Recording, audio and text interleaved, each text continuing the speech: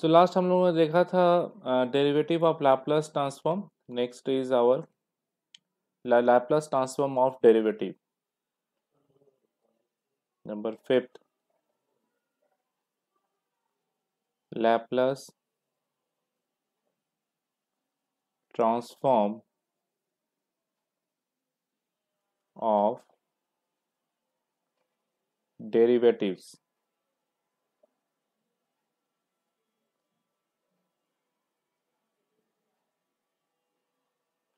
तो यहाँ पे हम लोग एक से ज़्यादा के फॉर्म में भी देखेंगे, first order, second order, third order. और चूंकि ये प्रॉब्लम्स में पूछा भी जाता है, so first we will see the for nth order.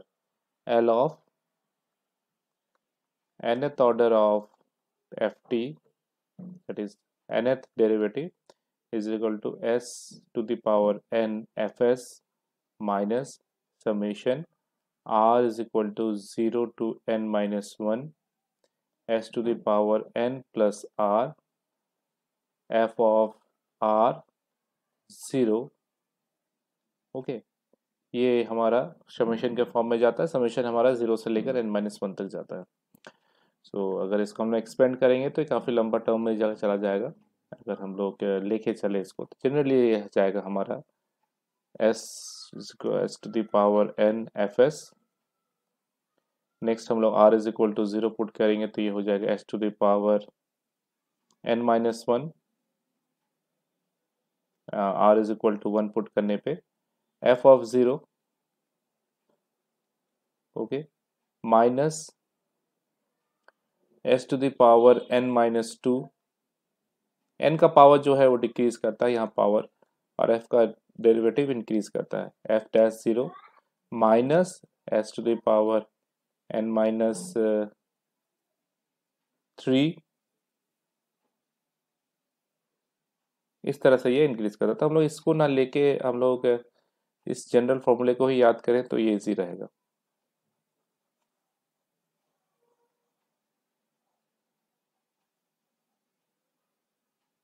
Okay, सो इसको हम लोग प्रूफ करने जा रहे हैं.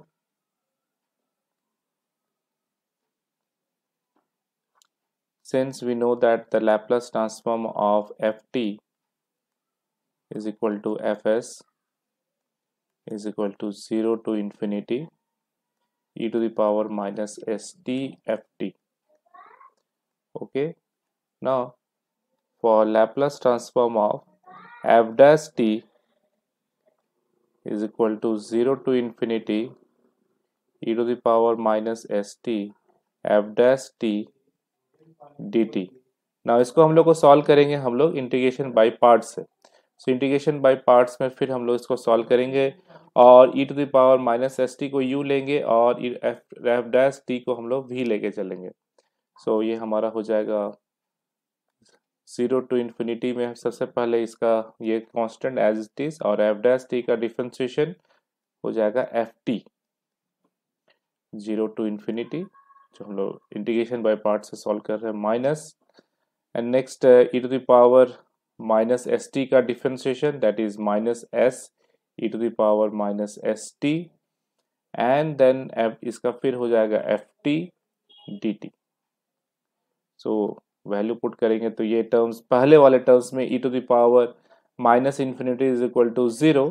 सो पहला टर्म हो गया 0, और नेक्स्ट हम लोग पुट करेंगे जब 0 वाला टर्म तो 0 पुट करने पे ये आएगा सीधा सीधा e to the power 0 is equal to 1 and f of 0 is equal to f of 0 put करेंगे, minus minus plus s of 0 to infinity e to the power minus S T F T T T.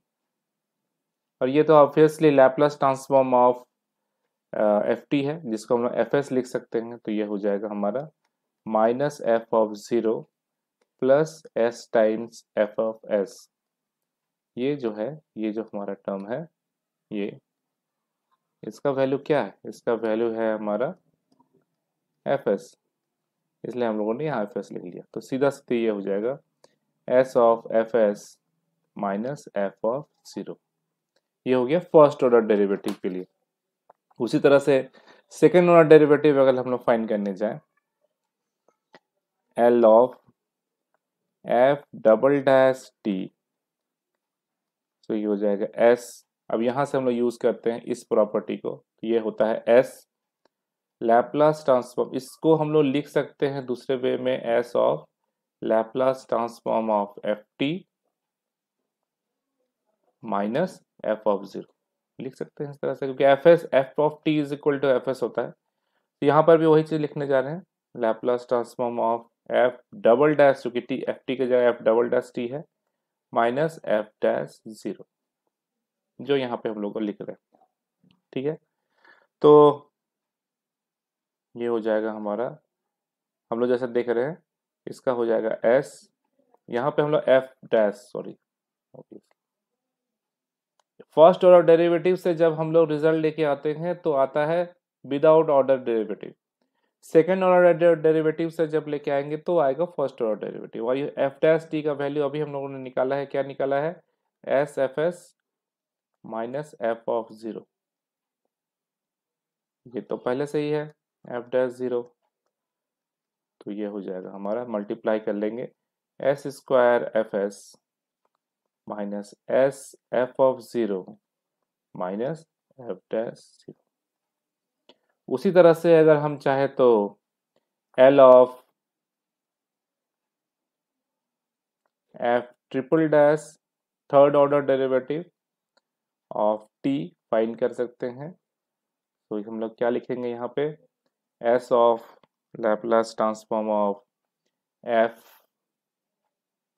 Double dash T minus F double dash zero. अब F double dash का value अभी हम लोगों ने क्या find किया, S square F S minus S F of zero minus F dash zero minus F double dash zero, ऐसे multiply कर ले, सो S Q F S minus S square F of zero minus S F dash zero minus F double dash zero. इस तरह से अगर करेंगे तो ये इसी तरह से याद रहेगा, ये नहीं तो मुश्किल है याद रखना। ठीक है, तो ये इसका फॉर्म हो गया, और इसका जनरल फॉर्मूला यहाँ हम लोगों ने ऊपर में लिखा है, समेशन से S to the power N F S summation R is equal to zero to N minus one S to the power N plus R F R zero. Okay, now next is the Laplace transform of integral. इसमें दो form है, तो first हम लोग ले रहे हैं, ये हो जाएगा number 6, Laplace transform of integrals.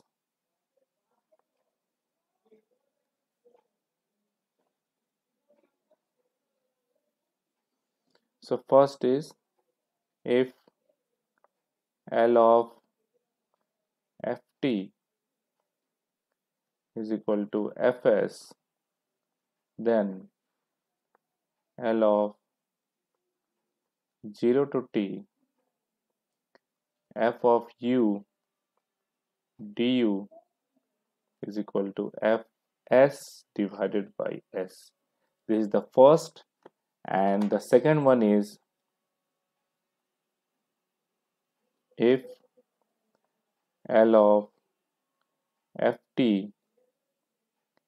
is equal to fs, then L of ft by t is equal to s to infinity f of u du।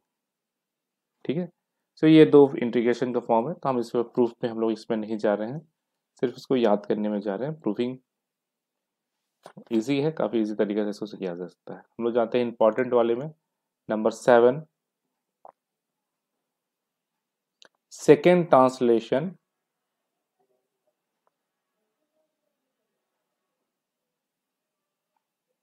और shifting property.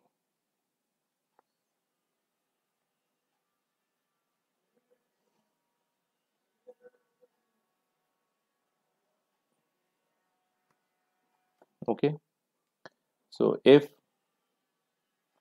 L of ft is equal to fs, then and gt is another function whose value is f of t minus a when t is greater than a, and its value is 0 when t is less than a, then we have to find then the Laplace transform of gt is equal to e to the power minus as f of s. ठीक है, ये छोटा सा integration prove है.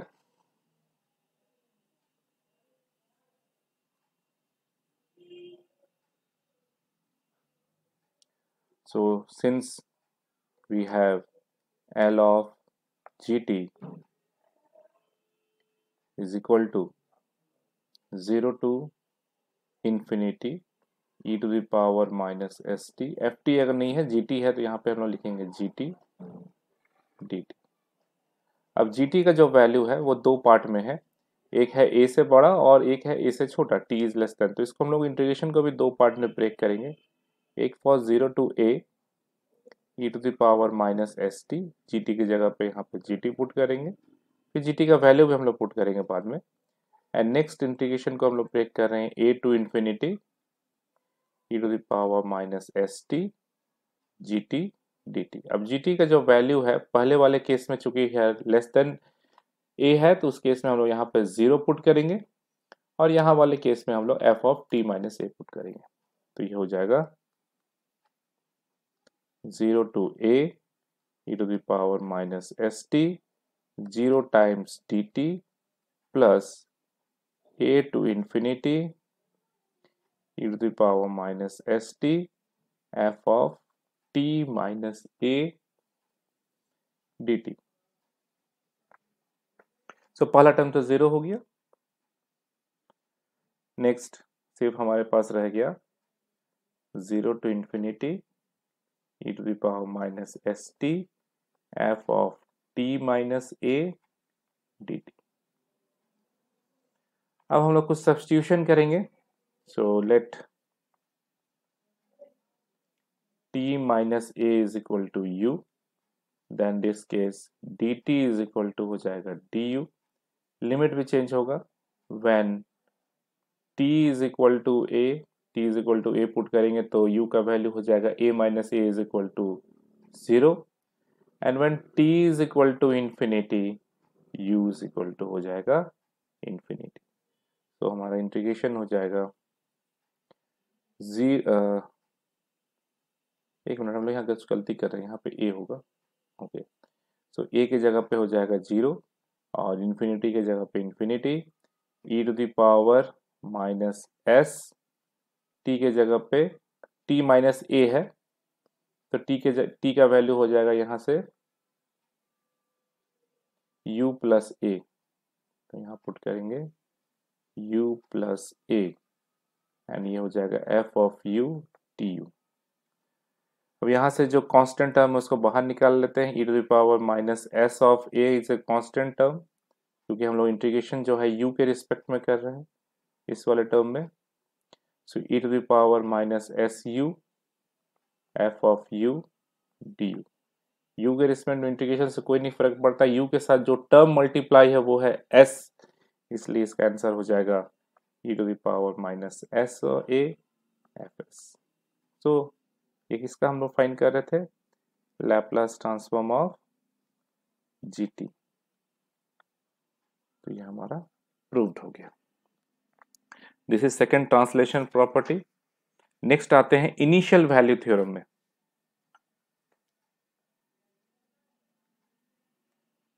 दो theorem है, initial value theorem and final value theorem. ये दोनों थ्योरम अभी हम लोग करेंगे. एंड लेट्स टेक करेंगे unit step function.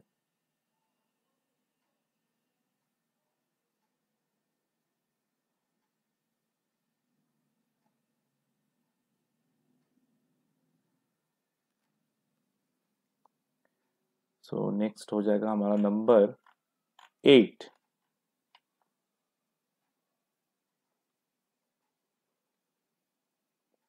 initial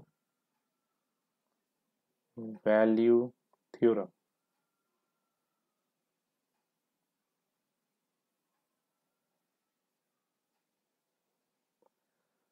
So in this case, if L of ft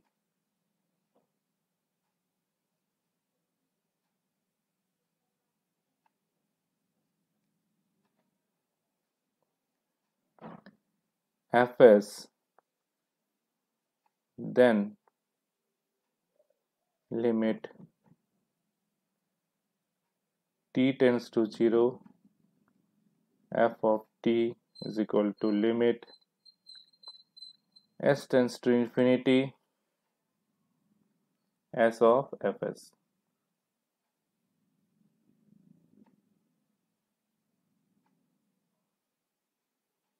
okay, ये इनिशियल वैल्यू थ्योरम है, तो इसका हम लोग प्रूफ करने जा रहे हैं.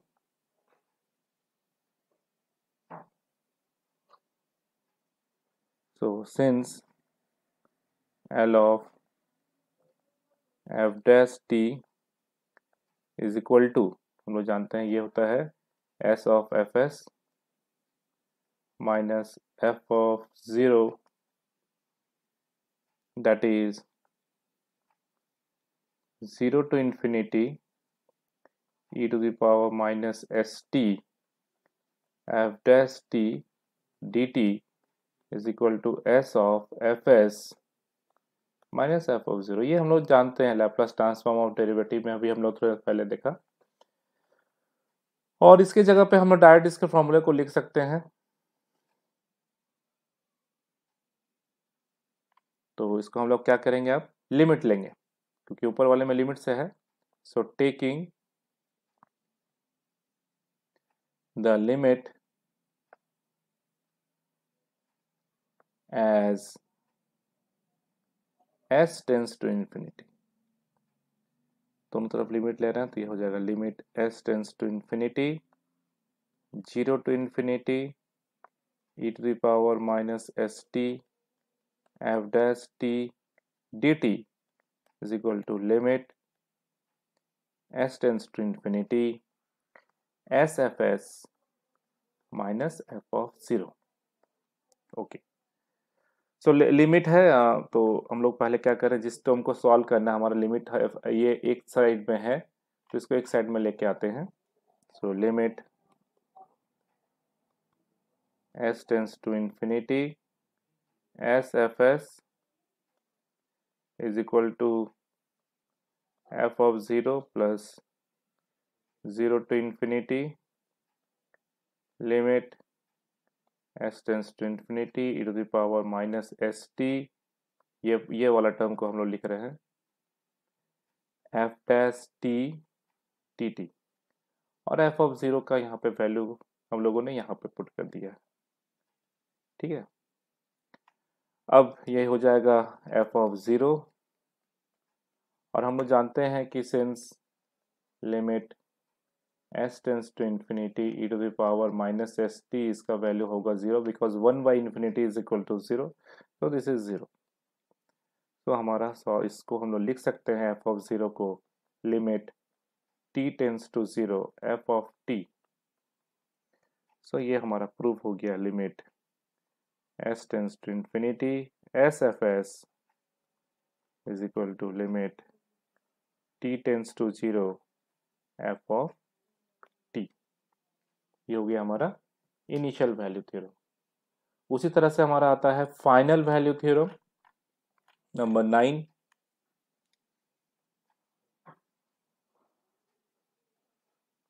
Final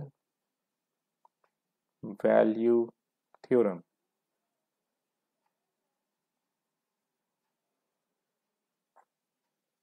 So final value theorem states that if Laplace transform of ft is equal to fs, then limit s tends to 0 sfs is equal to limit t tends to infinity f of T.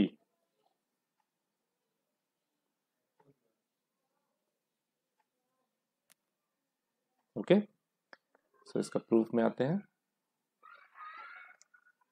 Proof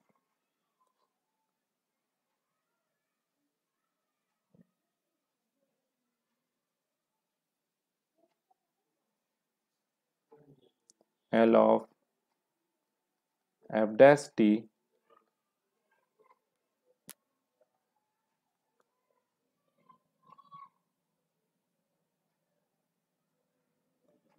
F S minus F of zero. Okay, ये हम लोग जानते हैं Laplace transform of derivative से। सो हम लोग लिखेंगे फिर date is 0 to infinity E to the power minus S T F dash T. सिर्फ लिमिट हम लोग को चेंज करना है, बाकी सेम प्रोसीड्योर है। S F S minus F of zero. Not taking limit, क्या लेना है हमको? एस टेंस टू जीरो, तो taking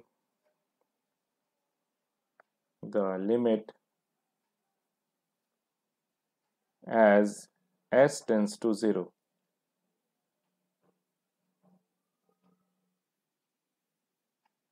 okay, s tends to 0 limit हम लोग यहाँ पे ले रहे हैं बोथ साइड। सो ये हो जाएगा limit s tends to 0, 0 to infinity e to the power minus st f dash t dt is equal to limit s tends to 0 sfs minus f of 0।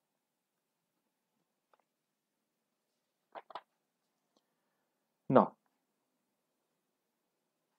अब एक तरफ लेके आते हैं जिसको हम लोग को प्रूव करना है। So limit s tense to 0 s of F S is equal to, ये हो जाएगा f of 0 plus limit s tense to 0, 0 to infinity e to the power minus S T F dash T D T.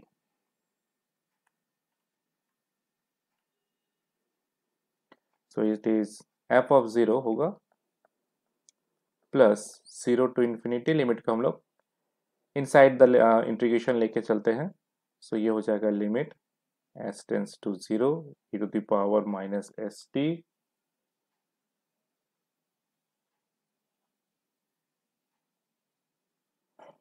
F dash T D T.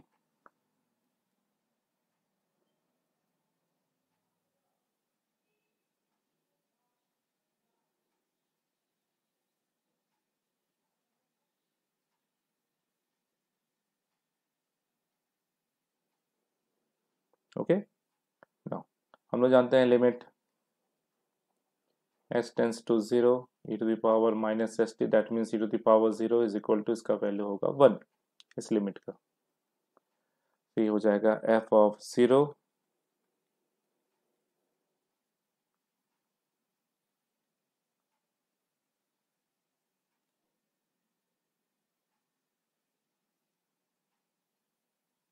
0 to infinity, ये हो गया 1 F dash T D T. ना F dash T को हम लोग लिख सकते हैं F of 0 plus 0 to infinity D by D T of F T.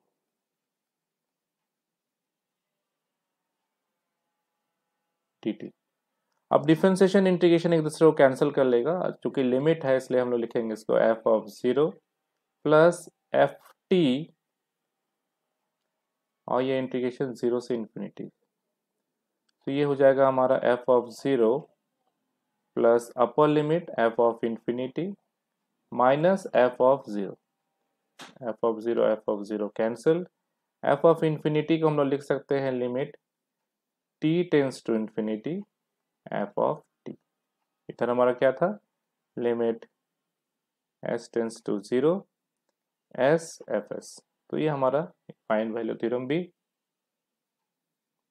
Solve हो गया।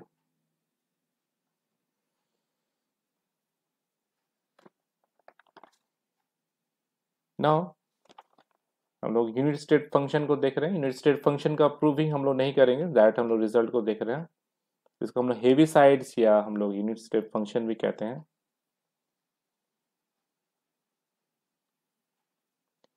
Heavy side unit function, okay, और it is called unit step function.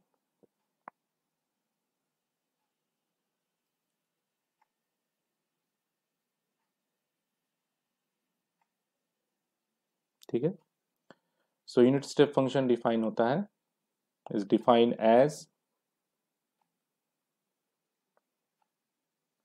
u of t minus a is equal to 0, 1, 0 when t is less than a, and it is 1 when it is t is greater than a.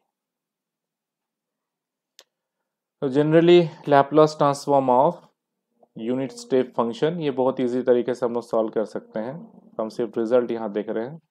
This is equal to होता है 1/s e to the power minus A S.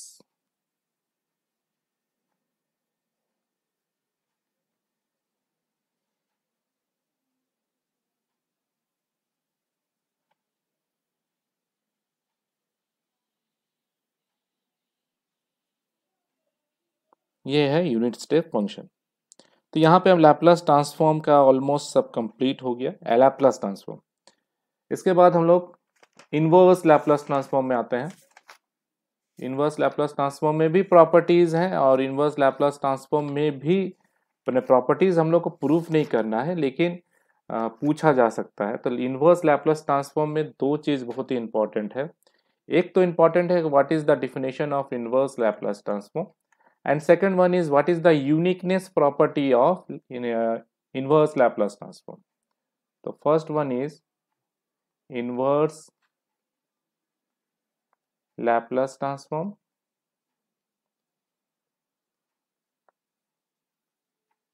and second one is uniqueness property of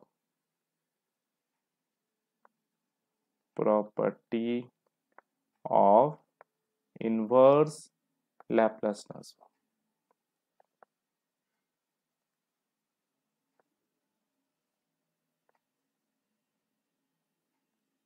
ठीक है, uniqueness property of unique Laplace transform.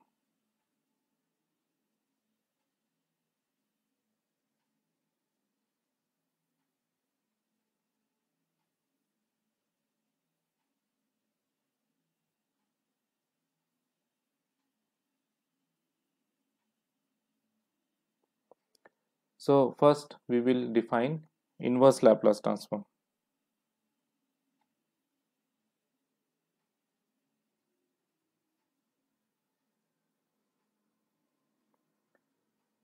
Inverse Laplace transform.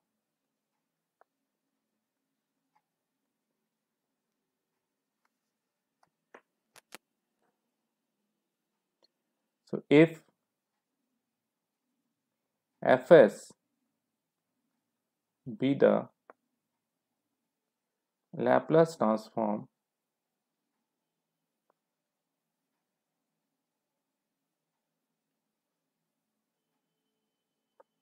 of a function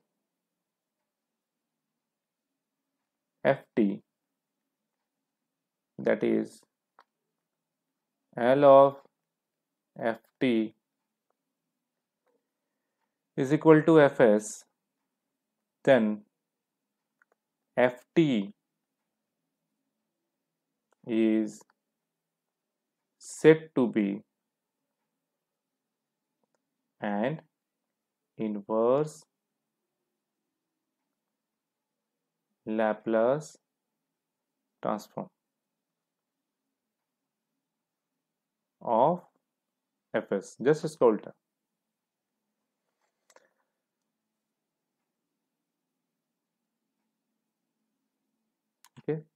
So we can write it as ft is equal to L inverse f of s. Okay, अब यहाँ पे हम लोग define कर लेते हैं what is the uniqueness property.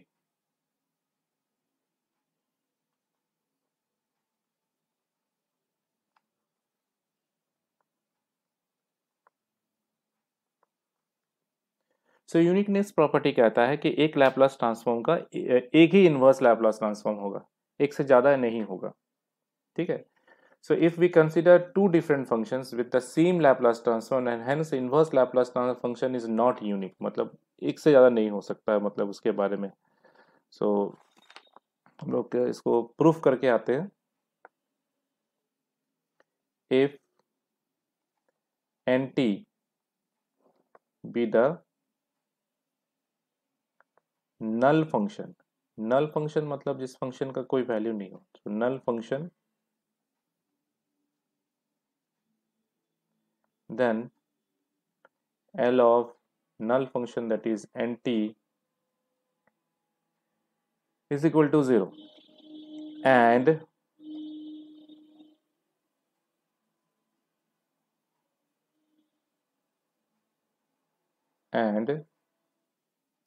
L of ft is equal to f of s. Okay, therefore Laplace transform of ft plus nt is equal to linearity properties. इसको हम लोग दो पार्ट में ब्रेक कर सकते हैं. सो ft plus L of nt. Okay, and the value of nt is 0 or value of L of ft is fs, so it is fs. ठीक है, ये fs हो गया. तो next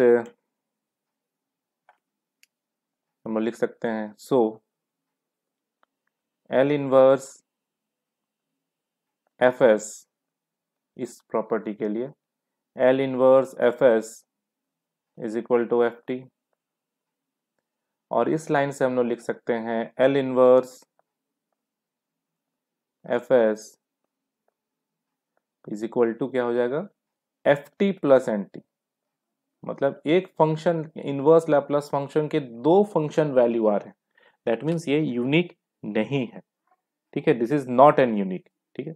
so for different functions with the same Laplace transform the inverse Laplace transform of function is not unique. तो हम लोग लिख सकते हैं कंक्लूड करके कि inverse Laplace transform of a function is not unique.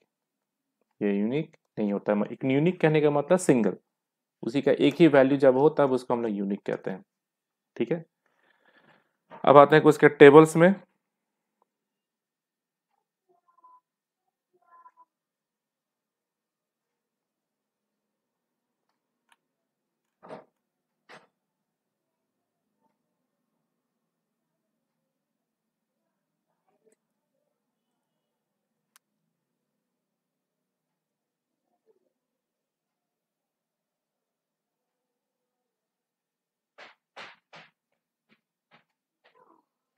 तो ये हो जाएगा हमारा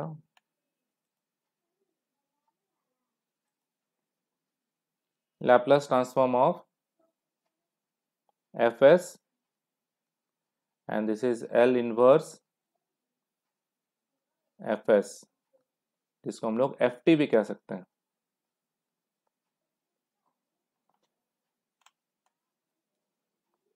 सो नंबर 1 बाई एस का लैप यही हो जाएगा 1, just reciprocal. Number 2 1 by S इस इनवर्स, सॉरी रेसिप्रोकल नहीं कहेंगे, इनवर्स कहेंगे, जस्ट उसका उल्टा, ये हो जाएगा t. Number 3 1 by S to the power n plus 1 This is t to the power n divided by factorial n. Number 4, 1 divided by s minus a e to the power at. Number 5, 1 by s square plus a square sine at divided by a. ठीक है. Number 6, s divided by s square plus a square. This is cos at. Number 7, 1 divided by s square plus a square. This is 1 divide by S square plus इसका हम लोगों ने sign वाले term को छोड़ लिख दिया है ना. अच्छा, ये एस माइनस ये तो लिख दिया है हम लोगों ने. Okay, so it is 1 divide by S square minus A square. This is sine hyperbolic A T divided by A. Number 8, S divided by S square minus A square. It is cos hyperbolic at. Number 9,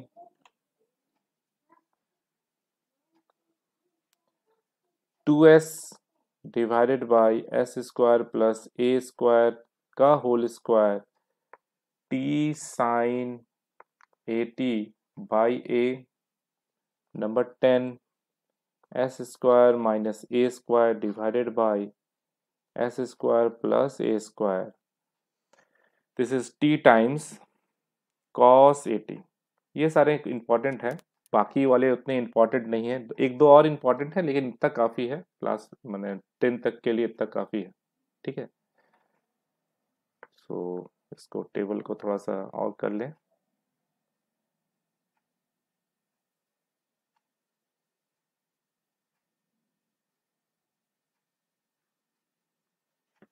ठीक है, ये हो गया हमारा inverse Laplace transform. Inverse Laplace transform से बहुत problems भी आते हैं. लीनियरिटी प्रॉपर्टी होता है, इस तरह से प्रॉब्लम्स को आराम से सॉल्व किया जा सकता है. इसमें लीनियरिटी प्रॉपर्टी है, फर्स्ट ट्रांसलेशन प्रॉपर्टी है, second translation change of scale property है. सारी जो प्रॉपर्टीज है वो मैच करते हैं लैप्लास ट्रांसफॉर्म वाले से ही.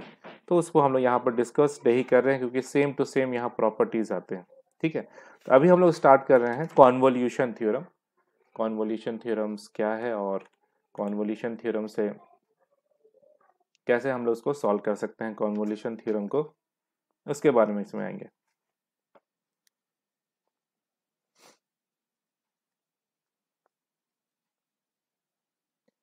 Convolution theorem.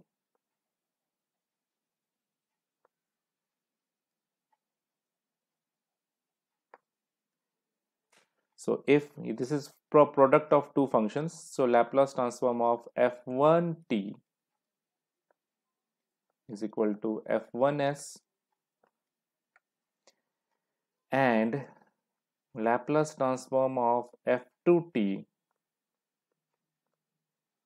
is equal to f2s, small f2s. So then Laplace transform of 0 to t, 0 to t के बाद बात कर रहे हैं हम लोग. ठीक है, इसको इन्फिनिटी में हम लोग चेंज करेंगे लेकिन 0 to t अभी हम लोग लिख रहे हैं. 0 to t f1x f2 t minus x dx is equal to f1s f2s. This is the convolution. तो इसका अगर इन्वर्स हम लोग लेने चाहें सो L inverse f1s f2s is equal to 0 to t f1x plus f2 t minus x dx. Okay, इस t को हम लोग क्या करते हैं, चेंज कर देंगे 0 to इन्फिनिटी के वाले फॉर्म में नेक्स्ट में, और हमारा जो सॉल्यूशन होगा वो 0 से लेके इन्फिनिटी के फॉर्म में होगा. कॉन्वोल्यूशन थ्योरम एक्चुअली 0 से लेके t के रिस्पेक्ट में ही होता है लेकिन हम लोग इससे फिर प्रॉब्लम कर सकते हैं. सो नेक्स्ट क्लास में हम लोग कॉन्वोल्यूशन थ्योरम और कॉन्वोल्यूशन थ्योरम से जो प्रॉब्लम्स होंगे उसको करेंगे, एक दो प्रॉब्लम, और करेंगे the applications of differential equation by Laplace transform. ये बहुत इंपॉर्टेंट है क्योंकि इससे क्वेश्चन पूछे गए हैं पिछले साल में कि एप्लीकेशन कैसे करते हैं, तो इसको हम लोग नेक्स्ट क्लास में करेंगे। तो उस नेक्स्ट क्लास में हमारा लैप्लास ट्रांसफॉर्म कंप्लीट हो जाएगा and we will start complex variables, complex numbers. Complex number में कॉची रामायण कंडीशन क्या है, एनालिटिकल फंक्शन क्या है, हाइपरबोलिक फंक्शंस कुछ हम लोग करेंगे और जितना कर सकते हैं उतना हम लोग करने की कोशिश करेंगे।